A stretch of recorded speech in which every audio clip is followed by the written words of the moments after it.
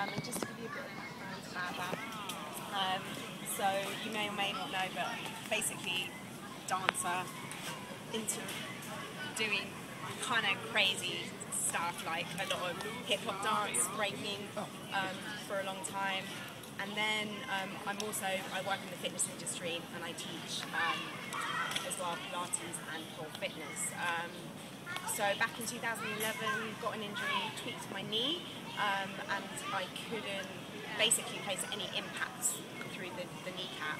But being an active, physical monkey junkie, I had to find another way of kind of releasing, you know, all the stuff inside me, a lot of crazy energy.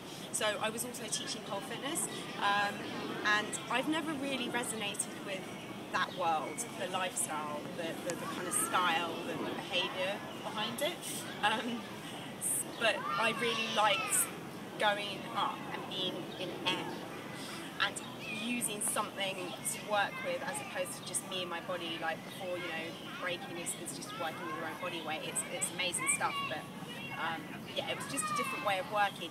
So I kind of started to look at how I could transfer the concept of being up in the air, but kind of make it work with my interests and make it work for my body and something I felt comfortable with, which wasn't wearing like 10-inch heels and flicking my hair about and kind of being really, you know, hippie with it. Although, you know, when I teach, you know, I'm coming very much from a conditioning angle, strengthening angle and flexibility, building flexibility. So yeah, so basically it's just a case of, right, I've always been inspired by hip-hop culture. I've been breaking for like 12 years. I can't do that anymore at the moment.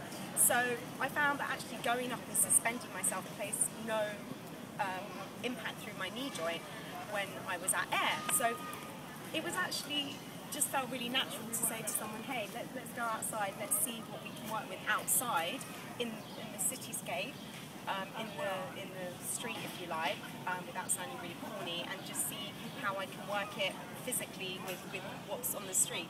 So it was very obvious what's similar to pole indoors is a street pole, street post, lamppost out. So I started climbing lampposts, being like psycho, getting all kinds of looks, and then capturing the moments where not just climbing, but also then thinking creatively how I could create shapes and freezes, drawing on my inspiration from b-boying, which one component of that expression is about freezing, so being in static motion, pulling a shape. So I looked at how I could take shape to air and then take it to the outdoors. So now I'm actually expanding the concept, so it's not just about street posts and lampposts, but I'm also really interested, it sounds really weird, but doorways and scaffolding. So it's all about looking at the furniture on the street and seeing how I can integrate physicality within that in an athletic, bold, creative way.